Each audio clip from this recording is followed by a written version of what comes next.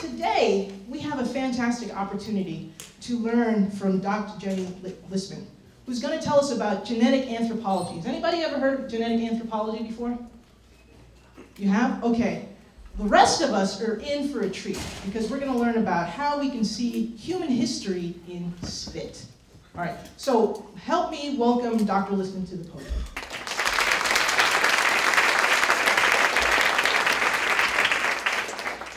Hi, thanks for having me today. I want to thank Science Saturdays and Dr. Ramirez for inviting me to come talk today. So I'm going to talk today about some of my research as a genetic anthropologist or anthropological geneticist, whichever is easiest for you to say. It doesn't matter. Anthropology is a science. It's actually a social science. And it's the study of the origins and behavior of humans as a species. And in universities in the United States, anthropology is divided up into 4 subfields. So what people commonly think of when they think of anthropology is probably cultural anthropology. So cultural anthropologists would study a particular group of people, a particular population. They might study their marriage practices, their birth practices. Linguistic anthropologists study languages, the differences and similarities between different languages. Archaeologists are anthropologists who use artifacts to study the origins of humans. So anything that a human population might have left behind, whether it's a garbage pile or the foundation of a home or fragments of pottery. And biological anthropologists or physical anthropologists, which is what I am, use biological data to study the origins and behavior of humans. So anthropologists overall are interested in looking at the differences between human populations that you see today and trying to figure out how they got that way. So sort of looking at human variation, whether it's behavior or language or physical differences between human populations, and then trying to figure out what happened in the past to make that variation, to make us look the way we are today, to make us behave the way we are today. So there are different kinds of data that physical anthropologists can collect to try to understand human history and how we got to be the way we are today. These are pictures of some people who were my professors when I was in graduate school at NYU, and they each collect different kinds of data as physical anthropologists. So at the top, you can see somebody, these are people who are working at a site in Tanzania where they are collecting fossils, and they're looking at, they're collecting data from fossils to learn about what human ancestors might have looked like in the past. This is somebody who's an expert on teeth, human teeth, but also the shapes of teeth of human ancestors and human relatives, like other monkeys and apes. This is somebody who studies baboon behavior, specifically their mating behavior and mating between different species of baboons. This is somebody who's studying the behavior of other kinds of monkeys in South America. You could see he's almost up to his neck in water, and he's looking up into the trees because he's watching the behavior of the monkeys. This was my advisor. This is in a genetics lab at NYU, and so this is somebody who uses genetic data to study both human populations, but also populations of human relatives, so other monkeys and apes. And this is somebody who is she's digging at a site for bones, for the remains of humans. And she studies the shapes of the bones from different populations so that she can compare them to each other. So physical anthropologists want to typically look at variation that you find in modern human populations and then try to use that information to piece together the past like a puzzle. And you can use genetic information to do this, which is what I do. And this map of the world sort of shows some of the timings of some of the ancient human migrations. So based on both evidence from fossils and from genetics, we've kind of been able to piece together the history of ancient human migrations. And so what the numbers on this map indicate are the timings of some of the large movements of humans around the globe. So we know that humans as a species originated in Africa maybe close to 200,000 years ago. And at around 100,000 years, some human populations left Africa. They might not have gotten that far. But by 40,000 years ago, there were human populations in Europe and Central Asia and Australia.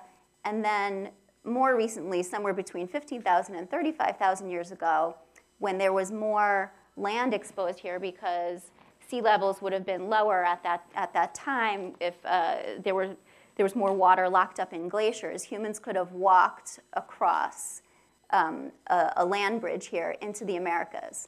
And this map is kind of simplistic. Humans are constantly migrating, and they don't move just in one direction like these simple arrows would indicate. They're moving back and forth, but if you put all of the arrows that would really reflect all human migrations, you wouldn't be able to see the map anymore. So, so this is just a simplistic map showing some ancient human migrations that we've been able to figure out using both fossil evidence and genetic evidence. So genetic evidence comes from a molecule called DNA, deoxyribonucleic acid, and some people may have already learned something about it in school, and you may hear about it in the news or on the Discovery Channel or things like that. So I'm just going to do a really quick review of what DNA is.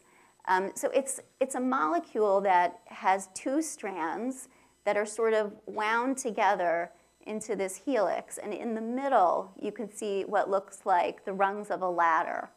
So the rungs are made up of 4 smaller molecules: adenine, thymine, guanine, and cytosine. But I'm just going to say A, T, C, and G.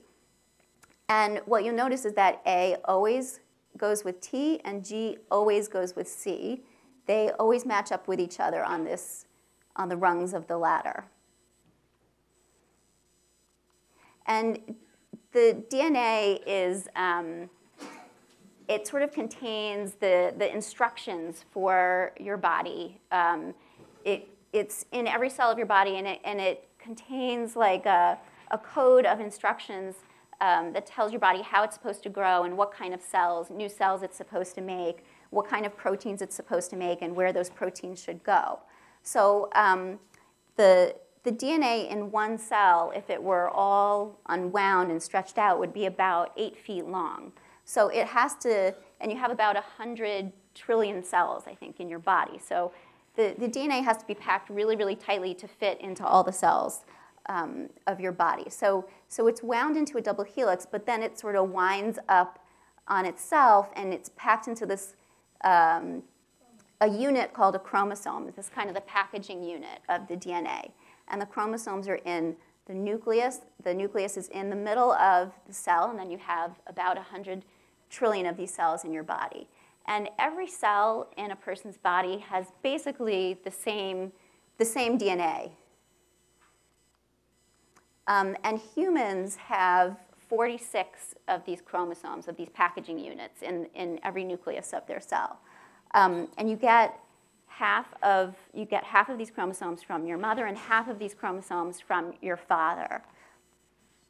So all humans have 46, but if you're a girl, you have two X chromosomes, and if you're a boy, you have 1 X and 1 Y chromosome. So when so you may have heard things again, on the Discovery Channel or in the news, things to the effect that all humans pretty much have the same DNA, that we're about 99.9% the same as far as our DNA goes. But there are these tiny differences. It's about 0.01%, and that doesn't sound like a lot, but the human genome has about 3.3 billion of these letters. So 1% means that, 0.01% means that there are about 3 million small differences between each person in their genes. And the way this happens is that whenever a cell divides, whenever a cell makes a copy of itself, for example, when a sperm cell or an egg cell is being made, the DNA has to unwind, the helix has to unwind, and it has to copy itself. So 2 new strands have to be made to make two separate new DNA molecules from the original DNA molecule. And when the new strands are being made, sometimes there's a typo.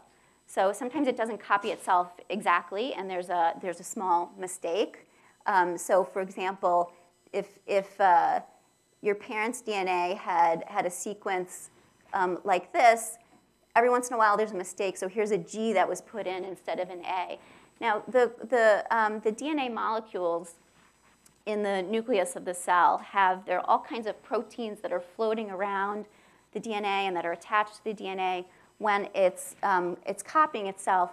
And some of those proteins are like a built-in correction mechanism. So when these typos pop up, usually they're actually fixed before they would ever see the light of day. But every once in a while they're not fixed, and they make it through to the new egg or sperm cell, and they're permanent. Once there's a typo like that, then it becomes part of the baby that's born, and that person has that typo in every cell of their body, and that typo gets passed down to their children. So let's say a baby was born 1,000 years ago with a particular typo. Every descendant of theirs, their children and their grandchildren, has a chance of having this typo. So yeah? Or maybe if scientists found that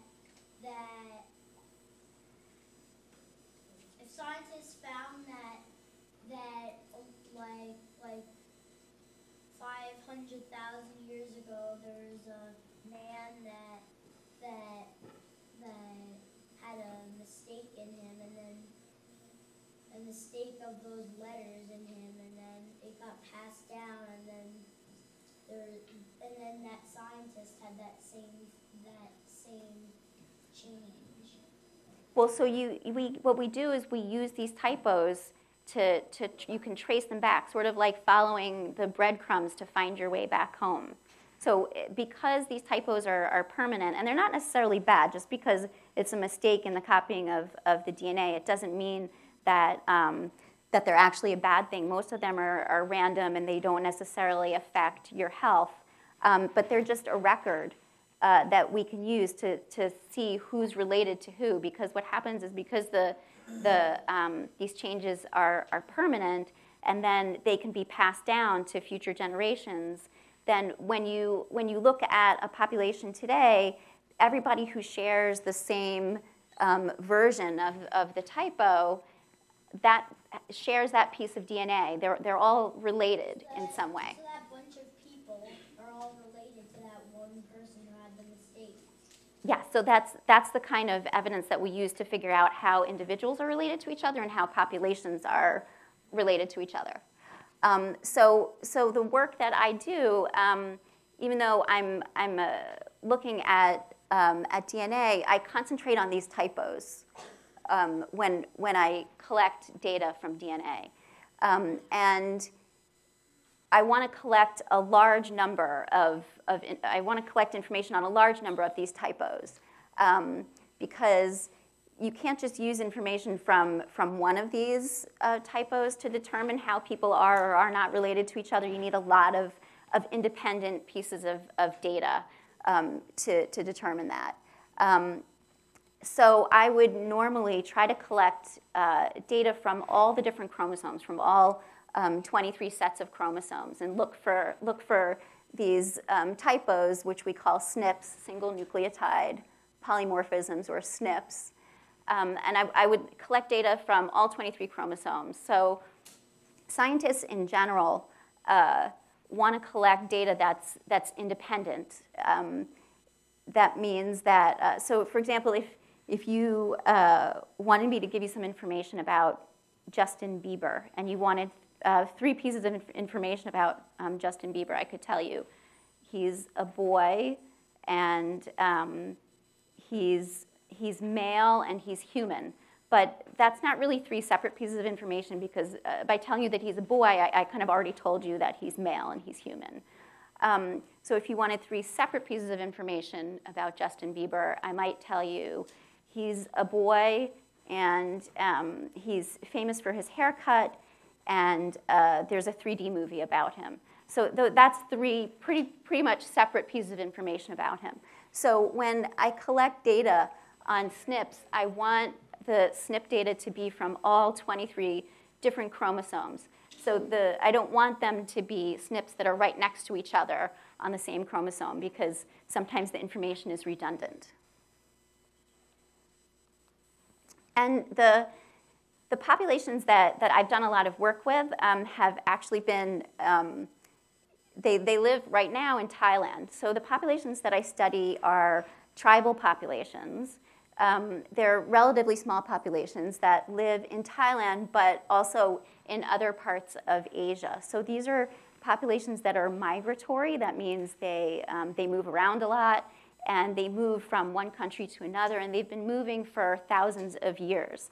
And that's part of what makes them interesting to me, because it's hard to know where they came from. And their histories, until maybe a couple hundred years ago, were not written histories. Their languages, they didn't have written languages. So their histories were passed down from one generation to the next just through stories. So because there's no written histories of these tribal populations in this part of Asia, there's a lot of speculation about where they came from, and people can interpret these oral histories very differently depending on what their kind of interests are, what they want to make out of the stories. So for some of these tribal populations, there are theories like they're the lost tribe of Israel, or they came from Siberia.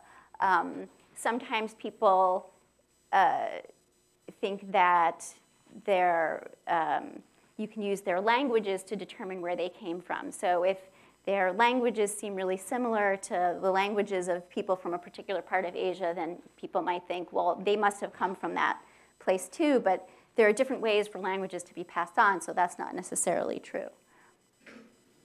So Thailand is all the way over here, and we're here. So I would travel to Thailand to collect saliva samples from individuals of these tribal populations. And I didn't really want their spit. I wanted their DNA. But there's a lot of DNA in your saliva. So people may be familiar with the idea that you can scrape the inside of your cheek to get a DNA sample, because you're scraping the cells off the inside of your cheek. And in people's saliva, there's some of these cells too. Some of the cells on the inside of your cheek, they're constantly dying, and you're constantly making new ones. So that's in your spit. But there's also a lot of white blood cells in your spit. And so so the saliva is a pretty good source for DNA. And I would go to Thailand, and I'm just going to pass this around. This is the kind of kit that I use to collect a saliva sample from somebody. So you could pass this around, but I don't want anyone to spit in it, because I don't need your spit today. Sorry. So inside this kit, there's some liquid, and when people spit in the bottom part of the container, and then I twist the lid on, and there's liquid in the top of the lid that mixes with the saliva, and there are some preservatives in the liquid that, that keep the DNA intact. So DNA actually, once it's out of the cell, it degrades over time, it falls apart. And things like heat or water can make it fall apart faster. And because I was going to be traveling around Thailand and I wasn't going to be near a refrigerator or a freezer, and where I was going in Thailand, it's either really hot or really, really hot. So I'd be driving around in like 120-degree weather, and then you put these on an airplane and they are going to freeze. So there's a preservative in there that keeps the DNA intact, even when it's going through all of these temperature changes and it's not being refrigerated or frozen. And this device is something that has been around for maybe 5 or 7 years. And before that, it was a lot more difficult to get a good DNA sample out of saliva. So people were relying a lot more on blood samples. But it's a lot harder to convince somebody to volunteer to be stuck with a needle than it is to volunteer to spit into a container. So this, being able to get a really good DNA sample out of saliva makes this kind of work a lot easier, because it's just much easier to get people to cooperate to spit into the container. But even that, it takes a good like 15 minutes for somebody to really fill up the kit, and sometimes people get embarrassed and they don't want to have to spit in front of other people, so they sort of walk off and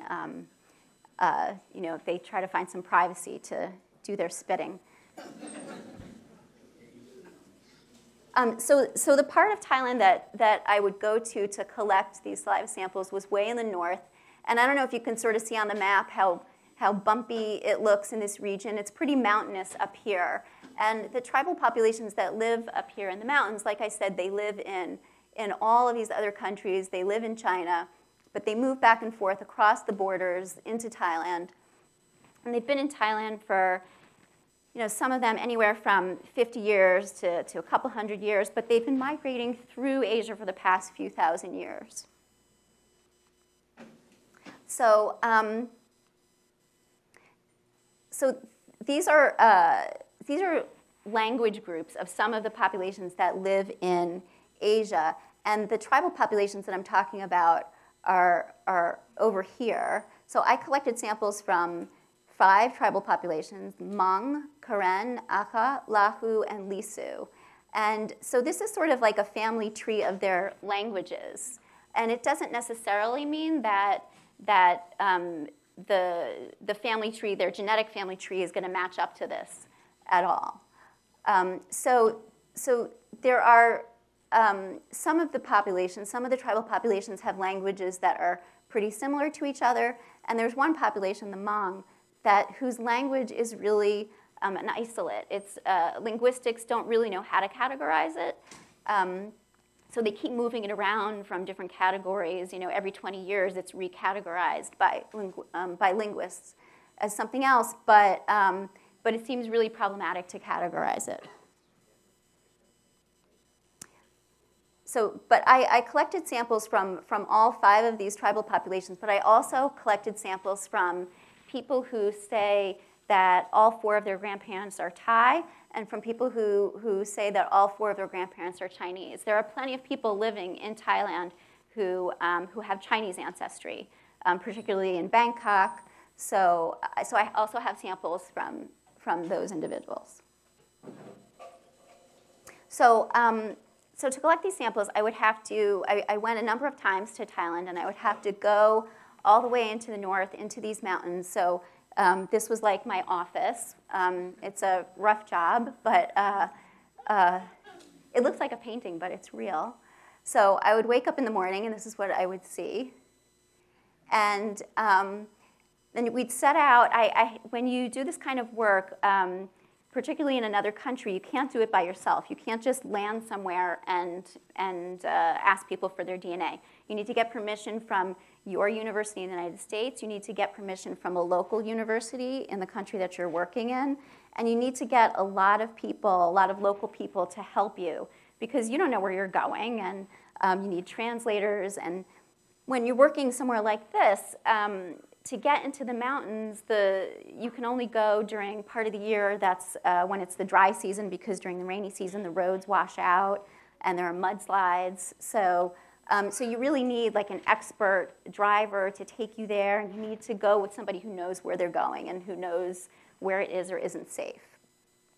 So we'd go into the mountains. The tribal populations that I was dealing with are farmers, and you can see on the mountainside some of the crops that they have planted. And here they've cut. This is a kind of farming called terracing, where they've cut into the side of the mountain. So it's really hard to farm on a steep mountainside, so they cut slices into the mountain to make like multiple flat areas for their farming. And there are these little villages that are dotted all over the mountain ranges. And so, like I said, it's pretty hard to navigate around there. Most people have motorbikes; they don't have cars.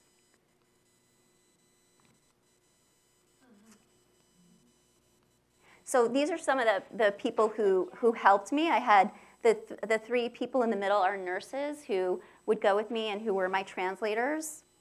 And these were two forestry rangers, forest police, who knew the area really well, and they were with us.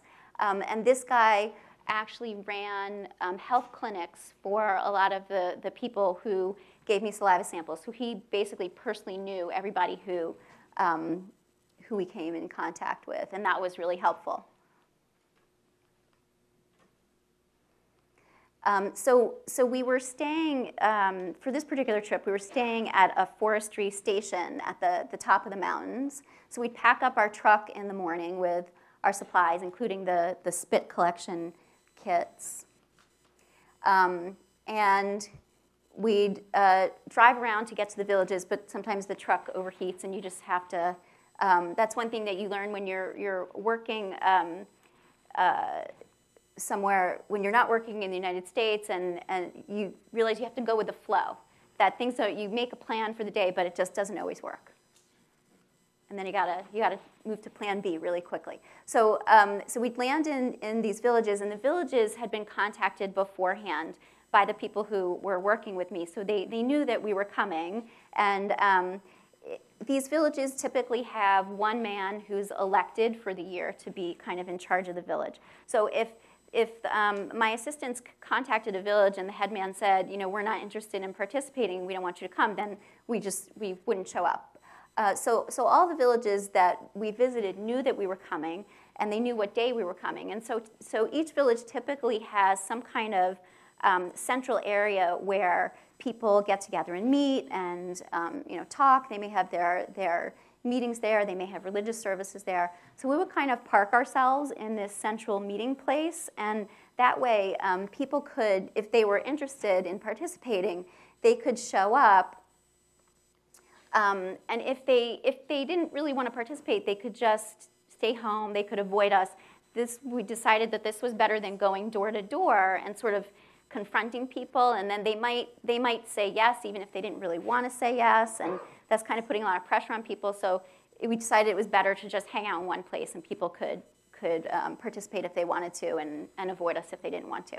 So we had consent forms that were in Thai, and these were explained to people, but most of the people don't read or write, so they would sign the consent form by putting their thumbprint on it instead of their signature. And then people would line up and start spitting in the collection kits. They're working really hard. They really are.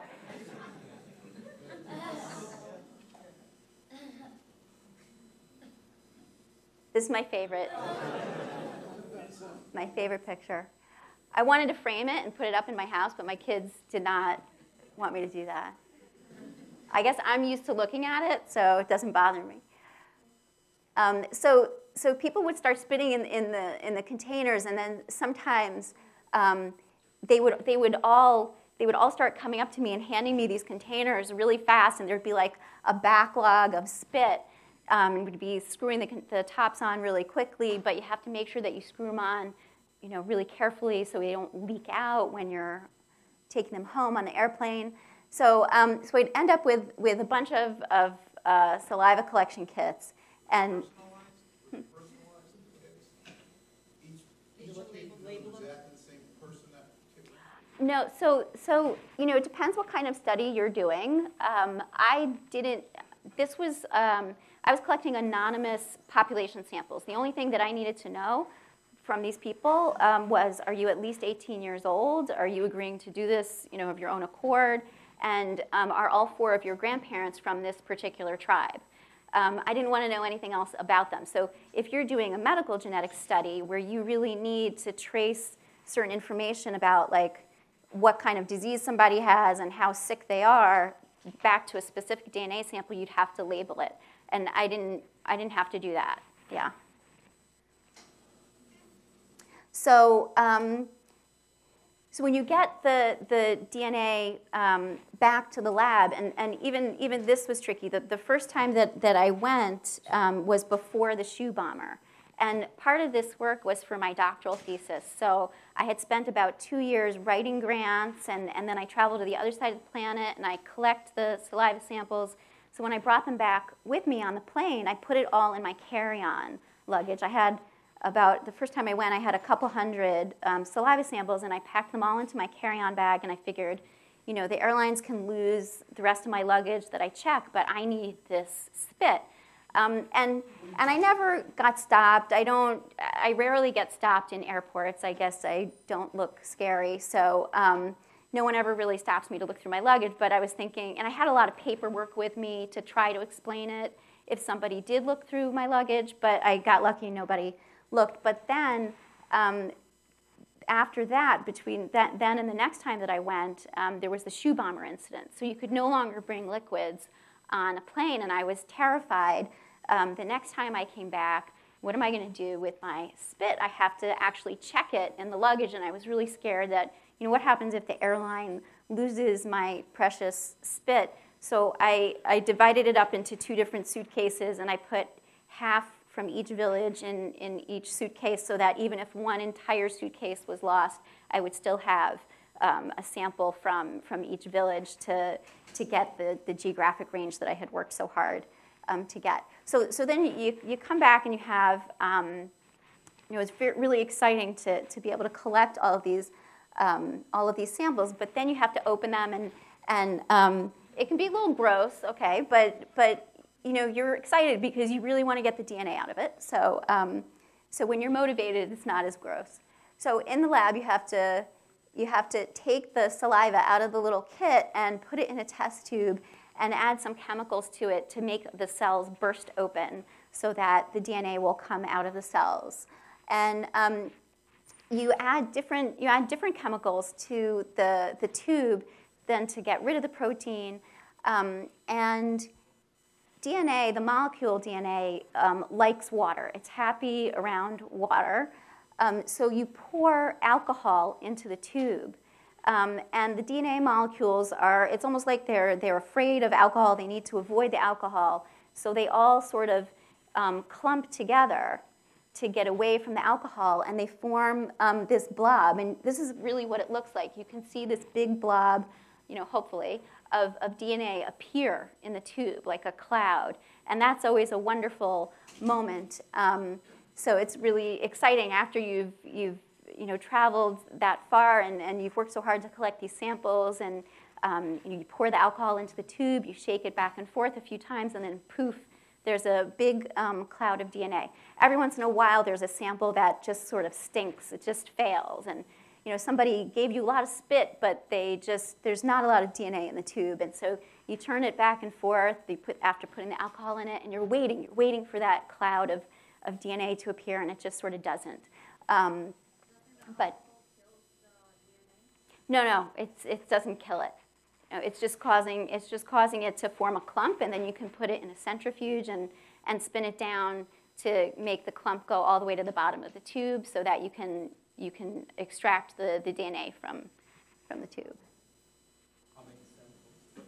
So in total, I went I've been to Thailand about 8 different times to work on these projects, but I think for only 3 of them, I was collecting samples, so I have a little over 500 samples so far. So, so like I said, when I get these samples, there are many different ways to collect information on the SNPs, on the typos, and I'm not going to go into the details of that right now.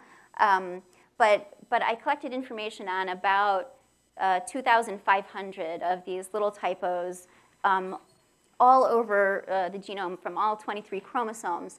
And I had that information, like I said, on the samples that I had collected in Thailand.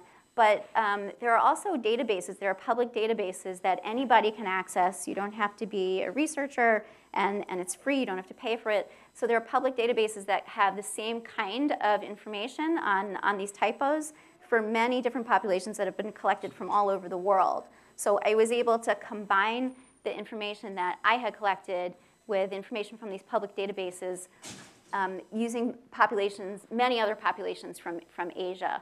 And that was really helpful to me because then I could compare my populations to all of these other populations from all over Asia to try to figure out which of these other populations, which of the other Asian populations do my populations look the most like genetically, and which ones do they not look alike. So you can also see things like migration between populations. You can, a lot of populations, a lot of human populations have cultural rules like you only marry somebody from within your particular culture, or your grandmother's going to kill you, right? So, and there are a lot of populations that claim that that's what they do, but there's no such thing. I mean, all human populations are constantly there's constantly migration between all human populations. There's no such thing as an isolated population or a closed population,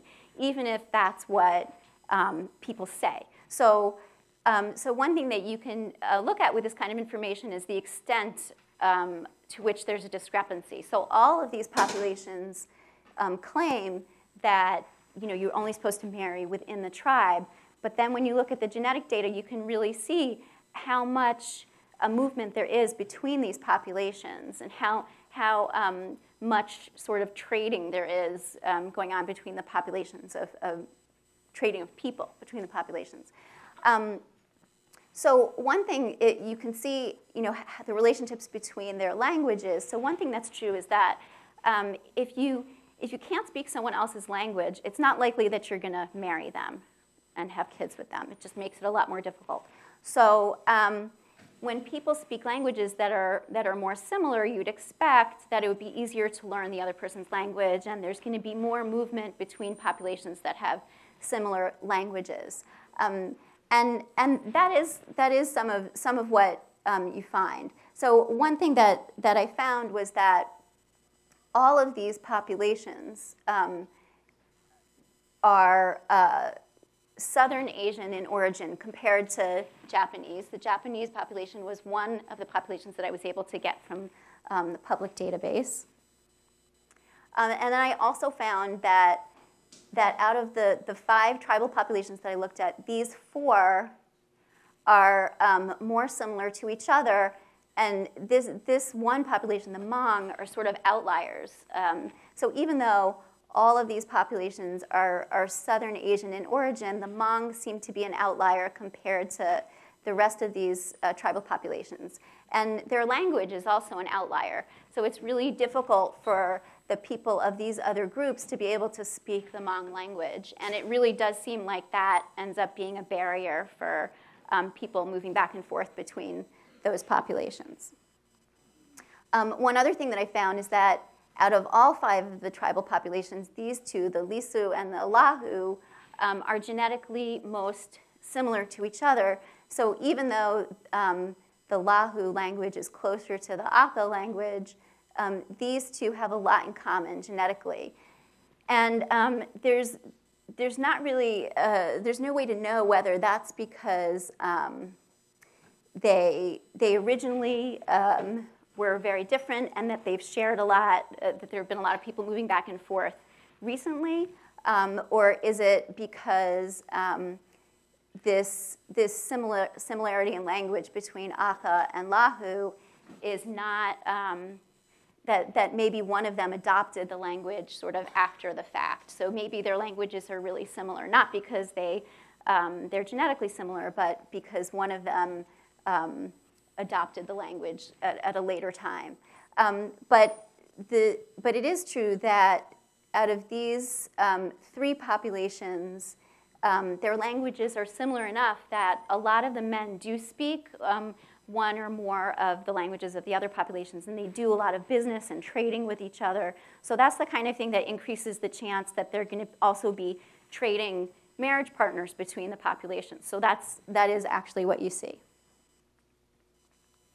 And another interesting thing that I found was that even though overall all of these populations are generally Southern Asian in origin compared to the Japanese, there's a small piece of ancestry in the Karen population that actually looks a lot like the Japanese. And Japan is pretty far away from where these people are living right now. So that could be one possible explanation for that is that the ancestry in the Karen that looks a lot like the Japanese is a remnant of an ancient population that maybe from the area of Tibet, and that when people were migrating north to Japan, part of the population that eventually contributed to the Japanese was incorporated into what's now the Karen population. But so some of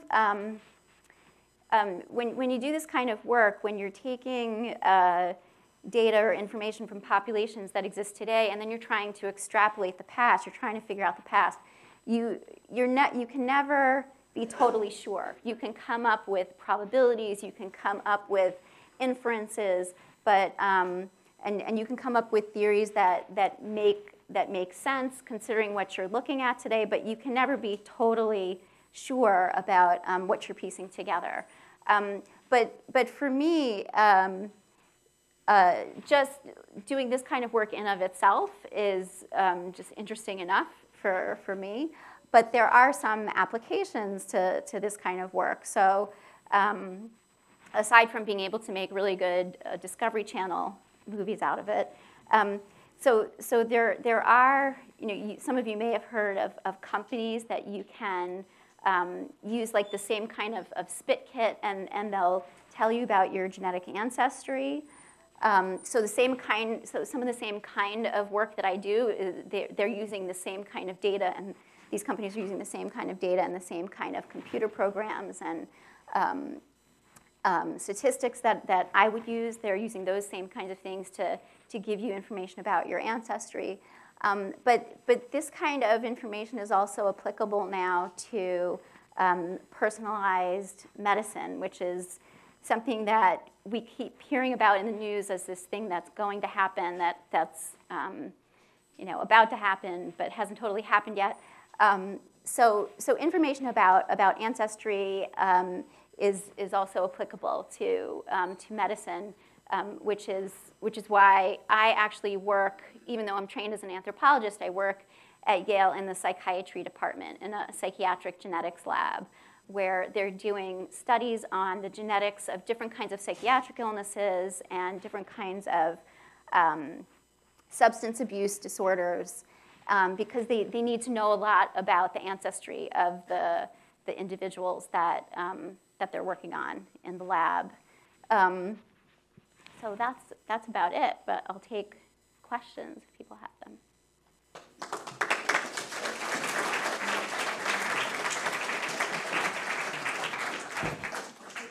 Away. Let's first of all, this is a little gift from us at Science Saturdays.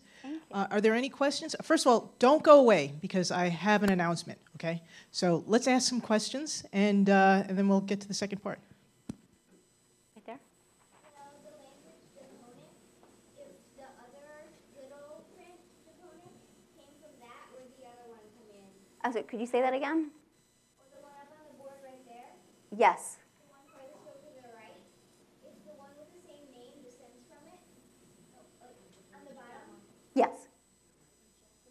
Oh, okay. This is just a language that's related to Japanese. It's just showing the relationships between some of the language families here. But I didn't include individuals from who speak that branch of Japanese. The relation, the last relation you talked about,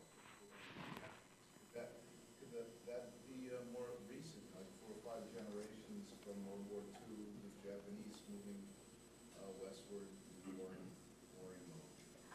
mode? That's not really likely because you see it even when you take samples of Karen from multiple locations. So one thing that can happen is if you sample a population from one location and you assume, okay, this is going to represent, I'm going to sample Karen from one village, and then you make the assumption that that represents Karen genetic diversity no matter where Karen are, even though there are Karen living all over Asia. That could be a mistake. You could end up just getting a picture of this one village that, so maybe some Japanese people just landed in that particular village. So you'd be making a mistake. So one thing I was really careful to do is to get samples from multiple villages. For every population that I collected, I went to multiple villages, but also I can go back from different provinces in Thailand, from different mountain ranges, where it would be, okay, so I was in this mountain range over here and also this mountain range over here. So it's just, if you end up seeing the same picture from multiple villages, then you can be pretty sure that you're looking at something consistent, and that's representative of the population as a whole. Right, right. Could that these typos be a normal process? Otherwise, we'll all be the same. Oh, yeah. So it is a normal process. Every time a cell divides, there's potential for these typos to occur, and they do occur. But like I said, most of them are actually fixed before they ever make it into a baby. But these typos occur all over the genome, and so most of the genome doesn't make up proteins. Most of the genome does not contain information to create proteins. So these are just, they're not necessarily affecting anybody's health or the color of anybody's hair, but I can use them as a record of the past. There are plenty of SNPs that do cause differences between the way people look, or between people's health, or between how tall or short somebody is. But those are not the kinds of SNPs that I'm looking at. Now, did you compare which ones, like with the Americans or the Asian have more SNPs, or did you notice any difference, like who has more SNPs than another country? So for this particular study, I only wanted to look at Asian populations. So even though even the populations that I used from the database were just from Asia, but SNPs accumulate in populations over time. So one of the things that you find is that not for an individual necessarily, but if you look at the population as a whole. Because humans originated in Africa, African populations overall contain more genetic variation than non-African populations. And that's one of the ways that we know that those are older populations, because the variation accumulates over time, over generations. So I didn't include African populations in this study, but it's been shown repeatedly that African populations contain more of these SNPs, more genetic variation overall than non-African populations. And that's a function of how old the populations are. Maybe one more question? Why Thai? Right, why? So a lot of people ask me that, so why was I in Thailand? I'm interested in answering theoretical questions. So I had an opportunity to go do this study in Thailand because the lab that I was working with, the psychiatric genetics lab that I was working with, was doing a study, starting a study in Thailand on the genetics of opiate abuse and methamphetamine abuse in cooperation with the Thai government and with some universities in Thailand. And so they needed to work with Thai populations, and they needed information on the genetic ancestry of these populations and how they're related to each other, because they needed that for their further studies. So I was sort of able to tack on my work for my doctorate to what they were doing. But if I had an opportunity, if somebody had come to me and said, we want to study the genetics of psoriasis in South American tribal populations, I would have said, well, I'll go there. I mean, for me, I want to answer the theoretical questions, so these happen to be good populations to work with. And Thailand is a great place to go, and the food is fantastic, and it was really beautiful. And so right, I mean, you saw those pictures, so I would get there, and I'd be like, oh, I'm working, it's so hard, while I'm eating fruit that was just picked off a tree. I was just really lucky. I was really lucky that I had that opportunity. But I would have gone somewhere else. Well, great. These are great questions. Let's thank our speaker again.